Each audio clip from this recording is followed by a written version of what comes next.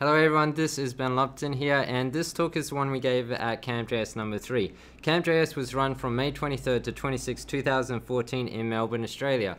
It's a camp, goes for 3 days. It was in Melbourne this year, but they're doing it in Brisbane again at around the end of this year. It's amazing. It's a great opportunity to build great relationships and friendships with the people in the JavaScript community, and just level up your skills, because there's a bunch of mentors that fly in and they're really quite talented. They run a bunch of workshops. One of those workshops was mine and Damon's, which was WebRTC and Web Components, a match made in heaven. So this workshop, which you're about to see, goes into the details about what WebRTC and Web Components are, how to use them, the potential, as well as why using them together is so damn powerful in regards to social innovation, and building a communication infrastructure that everybody has the power of. Now, we had a pretty good turnout, so it went pretty well. Now, Damon does like to avoid cameras, so at times he'll be talking in the video and you won't be able to see him. But later on, I start directing the webcam to him to make sure you do get him in. Now, the slides are available online. You can go to slides.com and the links will be below, so you can watch it and interact with the slides instead of just viewing them with the video. Alright, so thanks so much and enjoy the talk. Cheers. You kick it off, Dan. Huh? Yeah. Kick it off. Alrighty, hello everyone. We're gonna kick this off now. So, least chair scratching would be appreciated, if that is entirely possible at all.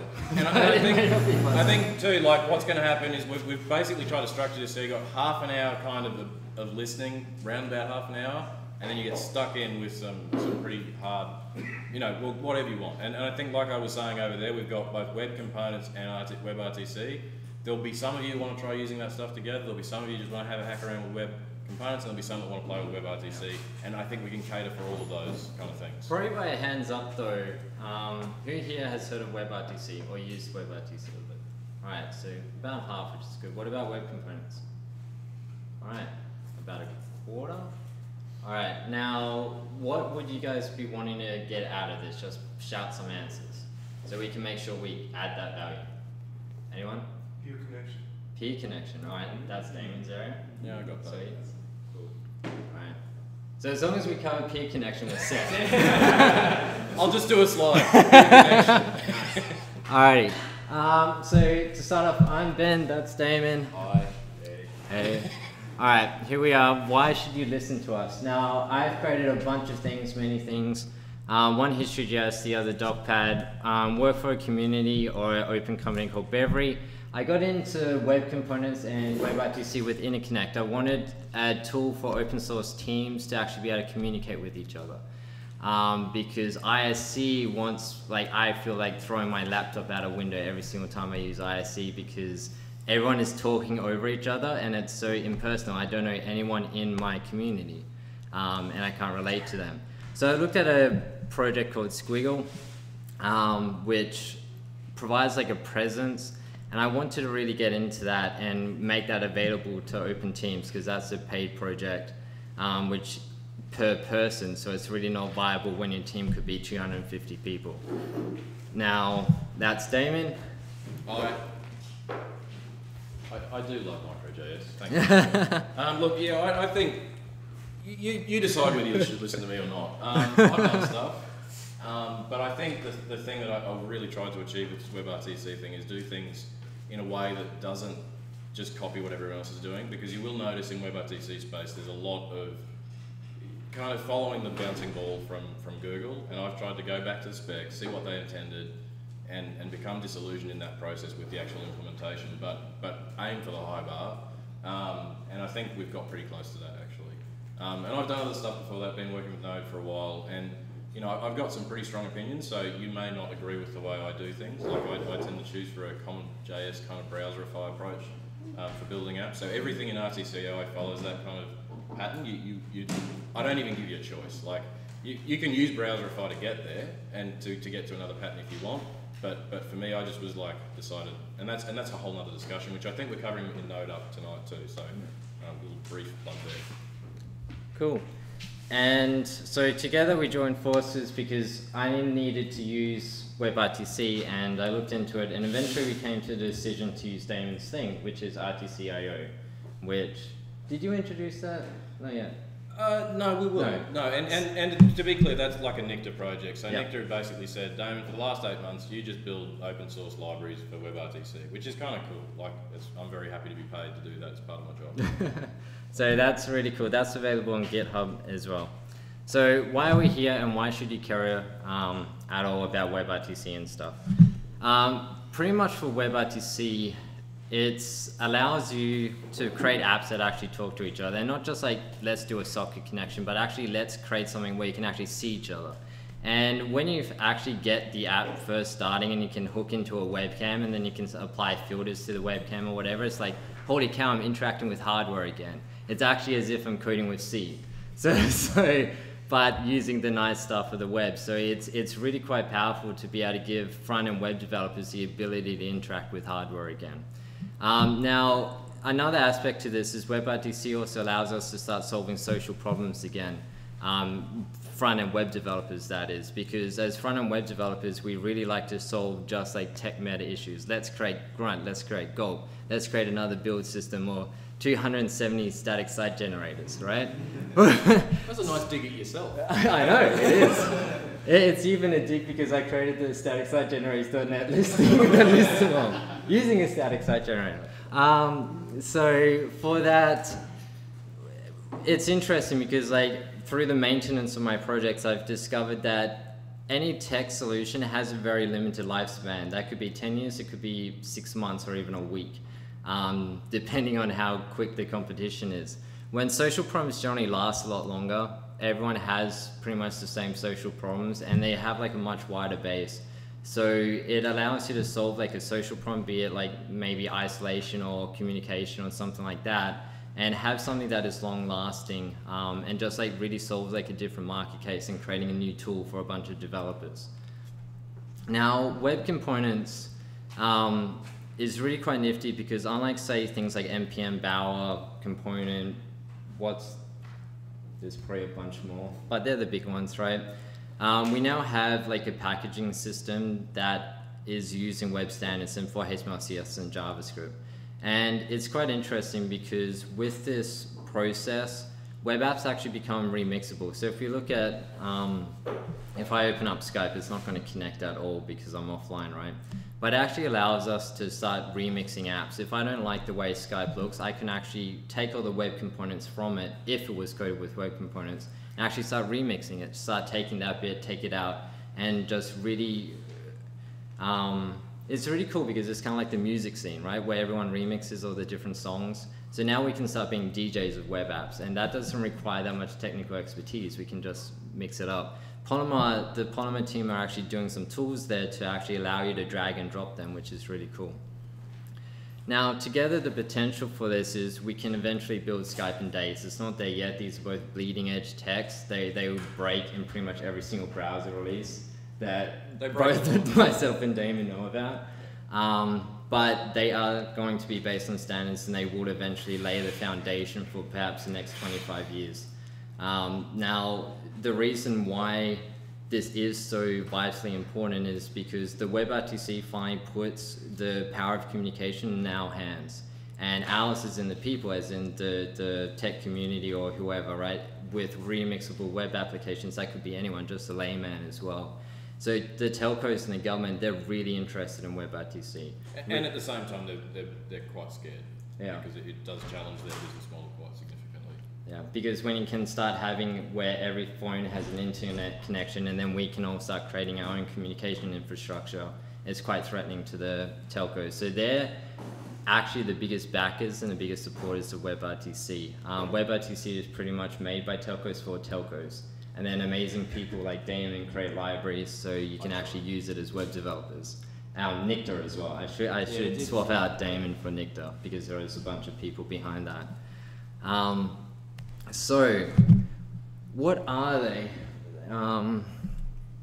What can I do with them? WebRTC, we're going to answer peer-to-peer networking, but we're going to cover that. So, the potential there is peer-to-peer network. Yeah, do you actually want to do this WebRTC? No, the thing is, okay, so the reason I'm actually really happy to have him is because he gives a really nice structured introduction, and he also is very passionate about it. Like, I'm passionate about technology and making technology accessible. I'm very rarely in video anywhere.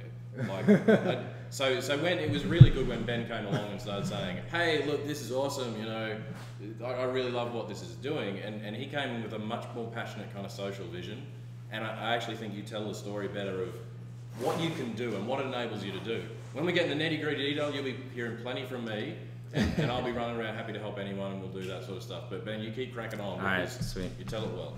And if I may interject and just, you know, bug you every now and again. Cool, that sounds good. Alright, so the peer-to-peer networking, that just, you know, is basically exactly what it says. It allows one browser to communicate to another browser. There's some specs around that, but that's pretty much the gist of it. You do need, I'll cover that a bit later. Now there's also the media capture aspect, so we can now use microphones and webcams and hardware integration, so we can actually call physical phones. That's another reason why this is by telcos for telcos. So there's tech behind that called SIP. Now the peer-to-peer networking aspect is quite cool because, you know, it can start off as a basic chat, but then there's projects like WebTorrent, which actually allows you to download torrents completely within your browser. That's exciting because has anyone used, what was that thing, Get Popcorn Time? Has anyone seen that? Right, so things like that are like potential what WebRTC can unlock, where you can download torrents using web technologies. So for anyone who hasn't seen Get Popped on Time, it's like you download movies via torrents. It's really nice, beautiful interface. You select the movie you want, and then it's instantly streaming, completely with client-side tech, I think. Right. Now the other aspect to this is bandwidth spreading. There's some really interesting ideas behind this. So one of them is you log into a website. Let's say, I don't know, Microsoft.com, a really popular website. Let's say Google.com. That's more popular, right? So you can go on there, and then let's say we have a client-side script that then utilizes your computer in a botnet to start mining Bitcoins, right? So that's another potential for this. Now there's another aspect to that as well, which is like a peer CDN project that was released or announced and then bought out. Yeah, I think they did a bit of work. So the concept behind that was quite clever in the fact that obviously a CDN is something we all go to on a public sort of thing and get reason. We all know what it is. So these few guys from, I think they're doing MIT or something, they basically suggested that, well, what if we had peer-to-peer sort of sharing and resources? So like for us here, it would actually be really usable for us here at Camp.js, for instance, because if we were all part of this kind of mesh network and sharing resources, and then suddenly, you know, we'd all downloaded certain thing, we're all at Microsoft.com. No, you know, we went to a site, then those resources could be cached on someone else's machine, and you would just bring it across from the peer-to-peer network rather than, so they got acquired by Yahoo because Yahoo quite liked the idea. Probably a talent acquisition, but you know, it's interesting tech, and people are. There are some people doing really good thinking about saying, okay, like, if we have peer-to-peer networking in the browser, what does that mean? Yeah. And it really is shaking things up. And there's another startup doing this very recently, which, so if you go to youtube.com and then other people in your local areas also watching that video, instead of it just streaming from youtube.com, it'll also stream what's been downloaded on other people's computers as well in your local area. So like that cuts down, like, I think they cut down server-side cost by like 80% in the trial, so it's really exciting because you can stream like 1080p content like right away. So web components. Now web components are really nifty because they've actually been around the entire time. The browser vendors have always just been hanging out on us. So if we actually check out this little input text field, right, we'll see shadow root. Now shadow root is what denotes a web component. It's one of the standards of web components. So if we go inside, we'll actually see, hey, look, there's a div called inner editor, and then there's an input type text, which is a bit redundant because it's going to be like a circular dependency maybe. But you can start seeing that these custom elements that browser vendors have been using are actually just web components. So they've been doing their own styling and things like that on these types of things, and it's been, you know, working quite well for them for many, many years. And then eventually they were like, you know, developers started requesting, and as well the Chrome team, because they're actually web developers on that team as well, they've been thinking, hey, how can we expand this and move this forward? So now we can actually start extending the native elements, creating our own, and we can start creating custom elements. Now, when you create a custom element, that just means creating your own tag and giving it specific abilities. The Shadow DOM allows you to, with that tag, not have it interfered by anything else. So any other JavaScript, any other CSS styles, anything else. So that time when we had to be concerned about CSS pollution is no longer around. We can now actually create an element and then have it completely encapsulated within itself. So it's not going to get interfered with anything else. They did originally have a spec to allow it so it could inherit styles, but then they decided this is a terrible idea and they got rid of that spec. Now there's another bit, which is, you know, if you're creating these custom elements that are in, oh my gosh, that are by themselves, right? How do you share them? So the standard behind that is called HTML imports. That's pretty much just like a script element or a link rel ref for your style sheets, but actually just for web components. So now you start doing a link rel, I think it's import, and then you can import a web component from somewhere else into your page. So it kind of does away with package managers in a bit, because you can just, you know, directly use a web component that's already hosted somewhere. But you probably do want to get those web components locally. The Polymer team are basically pushing forward with Bower for that. I'm quite hesitant with Bower for my own reasons. But Bower is probably looking at the best alternative for it right now. Now, as an example of this is going to be so cool. So this is a web component made by one of the guys on the Polymer team. Oh, what have you done? Isn't it cool? Alright, but I like it. So if we look into the source for this, we'll see, okay, it's now a custom element called GainOm style. So if we actually look at the source for this, all we're going to see is GainOm style, right? And then that contains everything that we could possibly want. And then we import the web component just like this. So if we go here, can anyone see that? Or I probably need to make the text like way bigger. So we've got the link rel import, that's the HTML import standard, imports our web component, and then we use our web component just like a normal tag.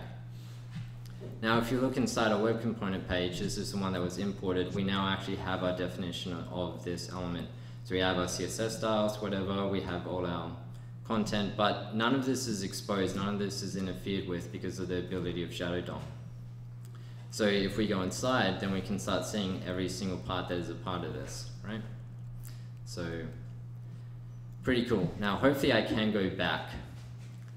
Let's cross my fingers. Yes! I'm not connected to the internet, so that's really cool for the slides team. Right, I can actually intro. Yeah, sweet. Where are we? Why should we care? What are they? Done. Together. So, Damien, no wait, I can demo this locally. We originally were going to demo it from my computer and then could all join in. But my Wi-Fi on my computer isn't working. Is your Wi-Fi? Actually, you know what we could do? We could just go.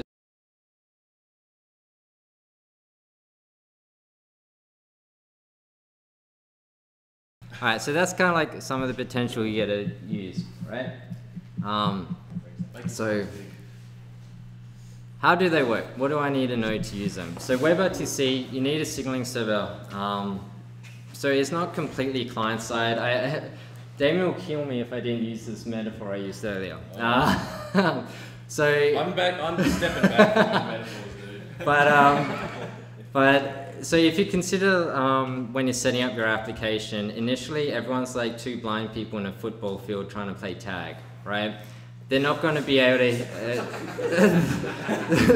They're not going to be able to get there, right? So they need someone to be able to guide them so they can get there. Like they need a Marco Polo game or whatever it needs to be, right? So they can actually start playing tag together. So a signaling server is kind of like that. So now they can actually find each other, and then once they found each other, then they're good. They can now be completely client-side. So the other thing you need to know is network topologies. Actually, for the signaling server, there's a few free ones. Nicta operates their own free ones, so you don't have to worry about that, which is really nice. Yeah, and I would just point out this time, signaling servers are one of those things that you do have to be a little bit aware of. I think there's both. There's the one we've done in the Nicta are part of the RTC IO one, and the AndYet guys have also got one that you can use. that doesn't bind you to an open, like there's a lot of people saying, hey, we've got a cool framework to do WebRTC and make it easy, but you have to use our signaling server, and that's actually where they monetize. So just be aware that sometimes that is the catch. So signaling is a really important part of WebRTC, as Ben said. If you can't find each other, you can't talk to each other, and finding each other across the internet is not exactly a small task. Yeah. And there's an aspect to that as well, which is like proxies and firewalls can play havoc. And that's almost not signaling. That's definitely not signaling. Yeah. But there is that part of WebRTC. And I've described WebRTC as a spec that I've seen a lot of specs in my time and done a fair bit of web dev, and I've never come across anything that is anything like WebRTC. This thing is an iceberg. Essentially, you start and you're like, oh, I'm capturing media. This kicks ass. Oh, I'm talking with another person on my local network. This is awesome. And then you're like, and then I need to talk to people outside of my network. This gets a bit complicated. And you will end up playing with a whole pile of stuff, actually. It's fun to play with, and I think the whole point of the journey that Ben and I are on is I wanted to make this kind of simple for programmers to get into. And I think when Ben started talking to me about it, he had a vision of making that even more accessible and broadening that out to people who hack web pages. And that could be anyone. And I think with web components, you could see it end up in crazy tools like Wix, which we're seeing advertised on TV now, and promises of people being able to make their own stuff. Yeah. So Ben's vision's very good. I'm not quite as nice. So the other thing you need to know in order to use WebRTC is network topologies. This is like an area where if you're coming in new, it will drive you crazy. But luckily you have me and my experience and Damon's experience to save you that tedium. So network topologies, there's pretty much two that are the primary ones. The one that so they are peer-to-peer, like a complete mesh network. So everyone, if you have a connection, so 4 people sign up to open up the same communication app, right? They'll all be connecting directly to each other. So yeah, 4 people talking to each other, you're gonna have 16 connections. So each person will have a connection to them, and then also probably a connection back. So there's probably gonna be like 32 connections. There's a number. Yeah. It's multiplicative. So it's pretty big. You can see that it doesn't scale. So right. This is a great tech for basically, once you're getting to more than 4 participants, the full mesh topology starts to break down. Yeah. And even then it's stretched. And it's not even the network topology sometimes, it's actually video decoding and encoding, but that's another issue altogether. So if you have like a chat out, a mesh network will work perfectly well. If you have a calling application, it's gonna break if you have more than 4 people. If you're doing like video calling on like a MacBook Air and there's more than 4 people, your MacBook Air will just freeze and you will have to hard restart it. So it's an awesome freeze too, because it's like completely unresponsive, but super hot at the same time. Like the fan will start going and like you can't touch anything. So yeah, we can show you how to do a WebRTC demo. So if you have your laptop on you, just head out and you won't be cold at all. Just hold it under your So it's like when people mean like the bleeding edge, like this is the bleeding edge. It's probably more like the fan flying edge as well. That's probably like another way to call it. But the mesh network is very simple. You don't have to do anything to set up. It's pretty much automatic for you. The other network is like well, what would you call it? Well, it's pretty much like an MCU. It's more just client to server. So you have the opportunity too. So while this is peer-to-peer technology, we're starting to see, and once again, a lot of these are commercial offerings, but there are some open source ones appearing, which are guiding the traffic into a central server, bundling all the connections, all the video streams together, and then spitting one back out. So more what we're used to in terms of, say, broadcast, like what Flash and broadcast were doing before, we're seeing similar things. And actually people who were some of the big players, and I will shout out to one company that I think are doing a good job. They've got Sydney devs, really nice guys. Talkbox and other people using WebRTC, and they've made some really good steps in that sort of stuff. It is something you have to pay for, but if you've got some money to burn, even if some money to just spend, then they could be a good option for being able to scale beyond the 4 to 4 sort of stuff. And they're actually stable like now. So there's 2 options, right? One is you sign up for like one of these big partners and you start using WebRTC right away. The other way is like you do it yourself and you wait like 2 years until the open source infrastructure is there. Well, and the point is too, the more people getting involved in doing open source stuff too, the quicker that we can push that forward as well. So, so it's quite nifty. So the way that way works is instead of having everyone communicating to each other, they just communicate directly to one server. That server then, so if I'm talking to 4 different people, I have one connection to the server and one upstream from the server. And that one downstream will contain, well, my sending to the server will just contain my webcam feed and my audio feed and my data or whatever. And then the upstream will contain the 3 other people's videos and the calls, right? So it's way more effective in terms of bandwidth utilization, in terms of like pretty much everything, it's better. However, it does require you have a very expensive server somewhere, and they're generally called a media control unit. There is 1 or 2 open source projects allowing you to set up your own one if you have your own hardware. However, at this stage, it's very like hacky early days.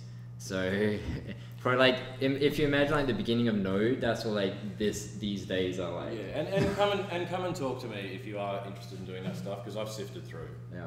This is how similar is this to the zip trapezoid, and so in comparison to the projects,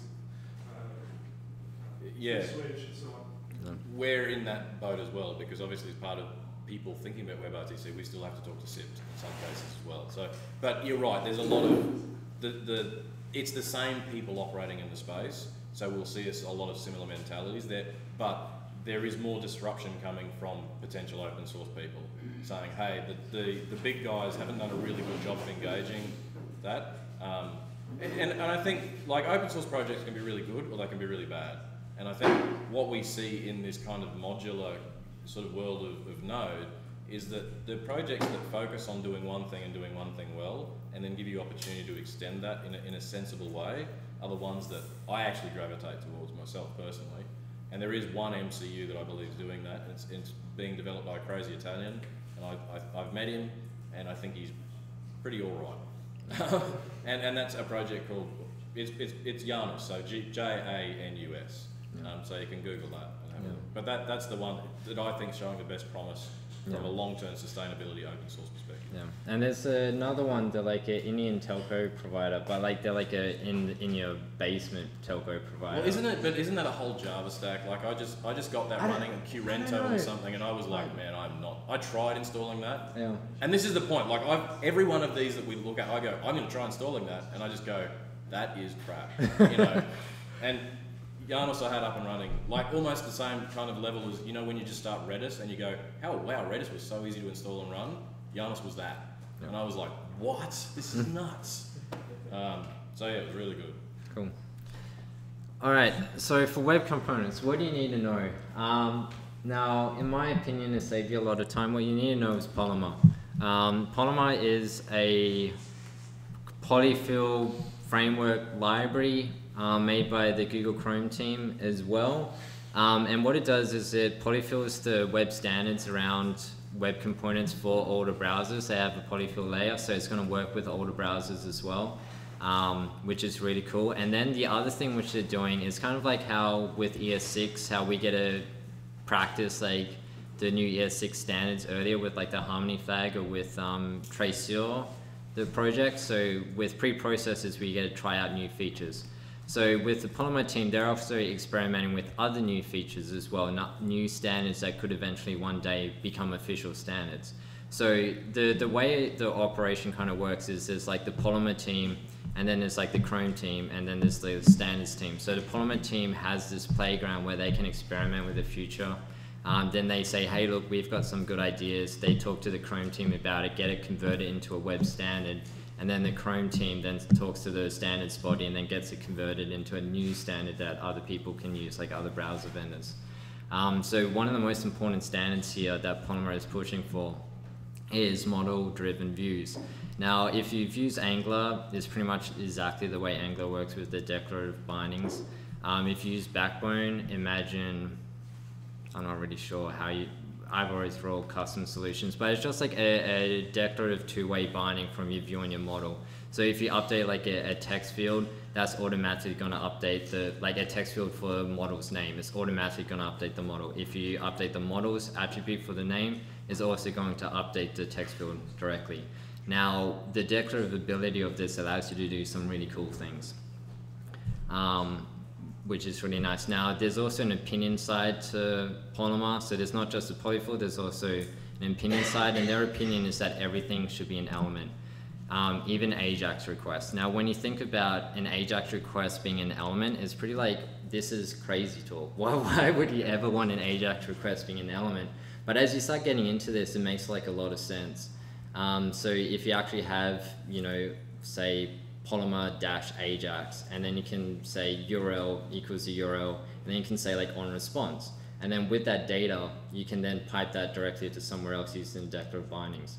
So it actually allows you to start putting together all these different elements in a very concise way, which is really nifty without any JavaScript code, or hopefully without any JavaScript code. The JavaScript more serves as a scaffold rather than actually any business logic, which is really nice.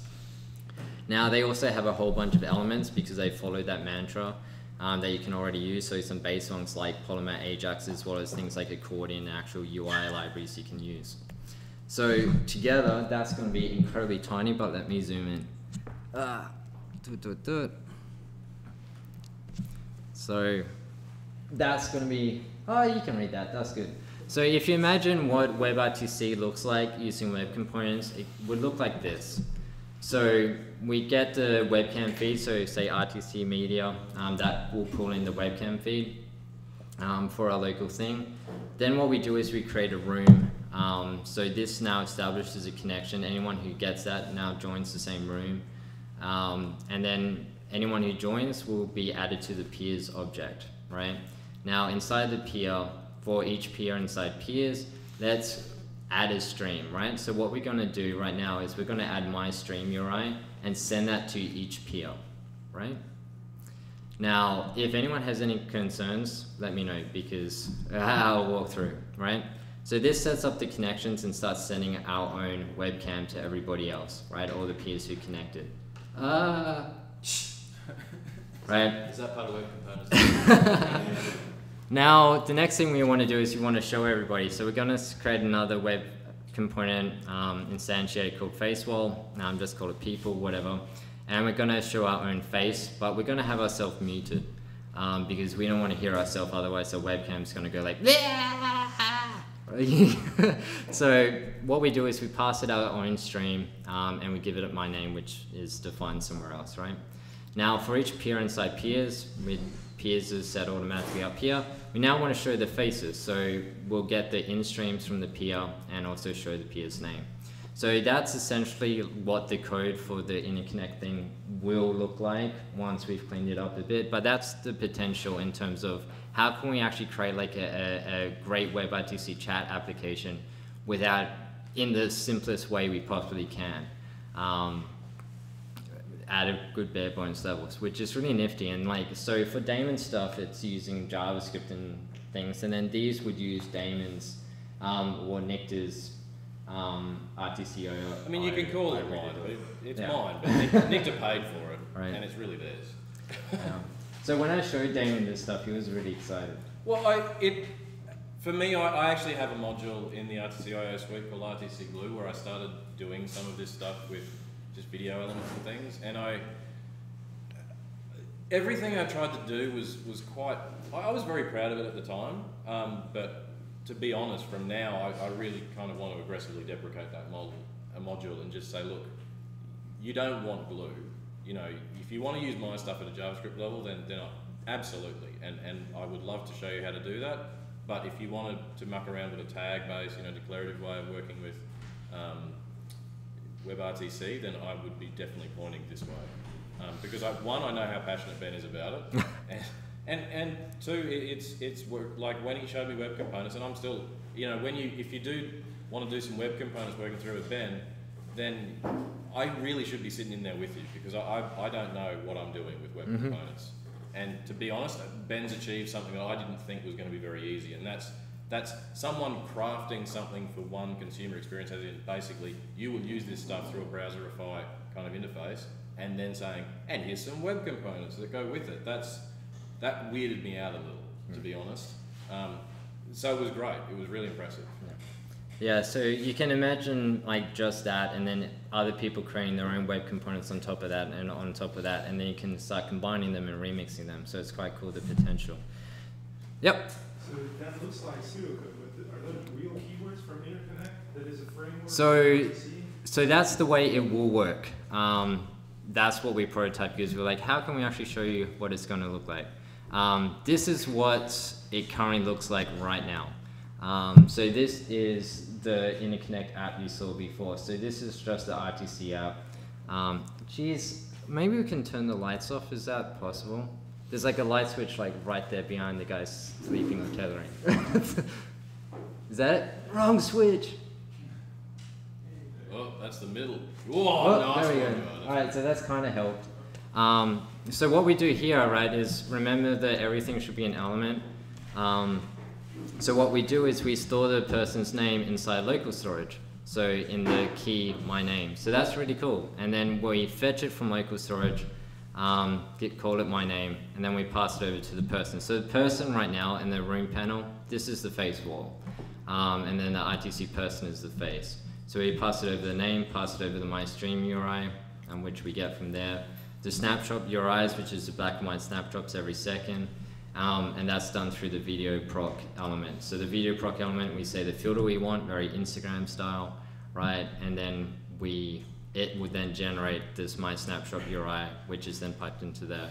So Polymer allows us to, it listens to everything, it gives us everything as soon as it happens. So there's no longer like all these, like if anyone's done this stuff in Backbone, doing it manually, it's like so much jQuery events all the time, and then like binding those things together, it's a mess. When like here it's so easy, so it's really nifty. Well, I think it's a good question to Anu. Yep. Quick question, really looks like an Angular kind of. Yeah, so I forgot to mention this. The Polymer team is, because it's by Google, is very close with the Angular team, which is also by Google. So the Polymer foundation is actually going to be the foundation of Angular 2. So Angular 2 is going to be using Polymer. So that's like, oh my gosh. So that's like how heavily invested Google are into this. Like this is really nifty, because like everything you see here is like very beta right now. Like Polymer's on like version 0.2.4, but like these are going to be the foundations for the future in the same way ES6 is. How does it handle scope? Is it encapsulated? Yeah, so if we open up like this RTC app, we define like this web component here, and then we define a bunch of properties and do it all. So the reason why this looks different from the one I just showed in that slide is because that's how easy it will be. And when I said the bleeding edge, it's bleeding edge. So, we're going to simplify that and make it a lot easier. And the thing is, like, so far it's just been me and a few bunch of other people, but, if anyone wants to help out, like, by all means, like, help out, because besides, like, maybe the 2 people in this room and a bunch of other people, like, the open source initiatives for this is, like, very early days. Yeah, and I think the thing too is, like, Ben and I have talked a lot, and if you want to have a good conversation about what it's like to feel a bit worn out from doing open source, Ben's a person to definitely talk to. And I think, like, it's really good that Ben's passion hasn't been sort of gone through, even though that he feels like he's had to work really hard with DocPad and things like that. But I think there's a lot to learn from saying, especially when you're building something that's got an API, and an API could be tags and anything like that, is to kind of try and keep your head down. Like for me at least, RTCIO has been a product in the making for 8 months, and I rarely tweet about it, I rarely kind of try and talk about it, and it's really only, Ben, you must have accidentally discovered it somehow, right? I'd maybe tweet every now and again, but for the most part, under the radar. It did hit Hacker News once, and I was like, oh shit. That's my same reaction when something I get. So the point is to basic, but I guess to say, like, I'm happy with RTCIO now, especially around Quick Connect and the stuff we're going to be talking about today. All of that, I felt like I've gone through iterations and I've ripped things in, put things out, ripped them out, but now I feel really comfortable with it. And I think what Ben's saying is with this kind of next layer above, that's still very much evolving. If you're willing to go with us on that journey and you want to pitch in and contribute to what that looks like and how that feels, great. But feel free to use the project, but don't get upset if it breaks. Like we're showing you a picture of the future, but it's not set in stone yet. No. Cool. Any other questions right now? Yep. Yeah, I had a question about, you mentioned earlier, about being able to broadcast, or essentially share a broadcast like a YouTube video with a peer or a torrent from a peer. Yep. Are there techniques to make sure that what you get is actually what YouTube originally sent out? I'm sure there are. Like those projects are being worked on by like professors at universities with like a bunch of funding. Yeah, there's a couple of things that make that really interesting, and the fact that like I wouldn't be able to tell you how to do that. That's beyond my pay grade or beyond my intelligence level. But the great thing is what we have in peer-to-peer in the browser, which is really kicks butt, is we have the video, and most often not these guys won't be using the video in that case. They'll be actually using the data channel. And the data channel supports binary types, so which we know are in the browser now. Now, you can pretty much do anything in those binary types, all those the native types in the browser that you can do in Node, and it's worth, I think, I don't know if the Bytewiser workshop's going on again, or if you do learn a Node, that's probably worth just playing with some of that stuff, because everything that you can kind of do in native, now you can reason about somehow and get into the browser in that scope. And I'm sure Paul loves his security. I'm sure there'd be some stuff there that he could probably even say, look, here's maybe a technique you'd use, and then we could sort of look around and see who's doing that in JavaScript. There's a couple of guys I know, Dominic Tarr, definitely thinking about that stuff. So I think we'll see it emerge if it's not there already. Cool. So any other questions before we jump into the workshop? Like now would be the time. Yep. What I need help with. So right now, everything. A clone of me. But no, like if you want to help out, like I just chat to me afterwards or chat to Damon. Like I'm handling all the web component stuff. Damon's handling like all the low-level nitty-gritty JavaScript stuff. So just chat to us, and by all means, like we'll let you know how you can help out the best. Yeah, and I think after you've done some of the work, like we are going to hit a bit of a choose your own adventure point in a minute, and that's going to say, look, would you like to play with WebRTC? And I think I've got some pretty good structured stuff for going through that, and you can probably have a look at that and then go on to web components pretty quick. So the pathway is pretty much, if you want to look at web components and web components are what you're really into, then I think Ben can really do some hands-on stuff with you about how you build a web component. Yeah. I think probably the most logical path for everyone, if they want to go with it, is to basically work through what... I've started working on an RTC IO guidebook, using the techniques that Require Bin has and everything like that. So basically, it feels like an interactive book. It actually will publish to LeanPub as well, so it'll be like a PDF copy if you want it as well. That's not so interactive, obviously. You can print it and whack someone with it, I guess that's a little interactive. But I think doing that to start with, and you can kind of pick and choose. You can play with get user media, you can start with working with peer connections. And then if you want to see how that wraps in a web component, definitely have a chat to Ben. That is fluid, that's still in a state of flux. Web components are not so much in a state of flux, so if someone wants to say, well, how do I build an image, what does let's deconstruct the button, have a look at that. So we've got a lot of content you can choose from, and it is going to be a bit choose your own adventure-ish. Yeah, so that's pretty much like the things we have. So WebRTC, Damon. In terms of the web components, for the workshop in regards to web components will be like get Polymer going, get a media going, and then start applying a filter to it, so black and white and things like that. We can start getting chat and stuff going, but at this stage the abstractions around that won't be, like you can get it up, but you're just getting InterConnect up at that stage. It's not going to be getting your own custom map up. So we can go that route and I can explain that. What would you want to cover, Damon, just like in your WebRTC? Yeah, well, so I'm going to sort of let people go at it from the WebRTC perspective. I've dropped in the lovely intranet, which is fantastic Lime. There is a link in the sidebar for the guidebook, which is working in the local room here. I got Jeff to test it before. I don't think I fixed one bug which was stopping things working. There may be one more. But that's designed for you to be able to consume it a little bit, play with a few examples, and experience what it's like to work with WebRTC. And I've tried to expose you to a little bit of the pain as well, but also the stuff that you no longer have to worry about. Yeah.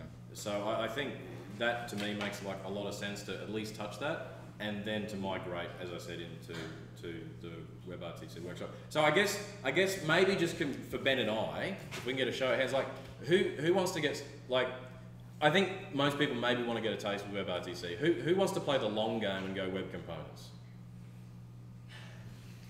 Yeah, and I think so. What I would try and do is to say, if you're in for the long game, which is the Web Components, just gather there. And Ben, I would say you focus. Well, probably what we can do. How long is your thing going to take? It's like 30 minutes, right? It's almost open ended. All right. So, by a show of hands, we can do it one way. We can either split off. So I just do Web Components and Damien does WebRTC, or the alternative is Damien does WebRTC first and then we do Web Components second. Let's just do that. Yeah. So let's do that. Let's do that one then.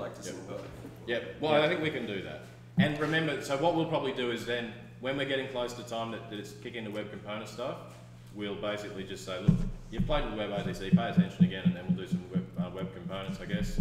And at that point, if you do want to keep playing with the guidebook, it's pretty easy to do that afterwards. So it's, yeah. Sweet. All right, so that will end the presentation aspect. So that's the details, but thanks, and we'll get started with the workshop. Cheers. Sweet, so I hope you enjoyed that presentation. Leave your comments below and remember, like it. Any constructive criticism would be nice. If you have something negative to say, make sure you phrase it well so it doesn't hurt my feelings and I get the benefit out of it. Thanks so much, like it, do whatever you need to do. Cheers, bye.